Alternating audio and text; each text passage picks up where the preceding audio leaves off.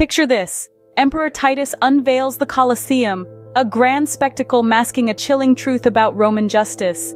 As the sun reaches its zenith, the arena morphs into a stage for public executions. Unlike today's hidden justice, Romans reveled in their elaborate cruelty, turning capital punishment into grotesque theater. Crimes were reenacted with grim irony, a spectacle and a sentence all in one. It's easy to label this as mere barbarity, but that's too simplistic. Like us, Romans exhibited a tolerance for violence, only theirs wasn't limited to screens. These public executions were more than just blood sport. They were a display of Roman power, a demonstration of the state's control over life and death, especially of conquered outsiders.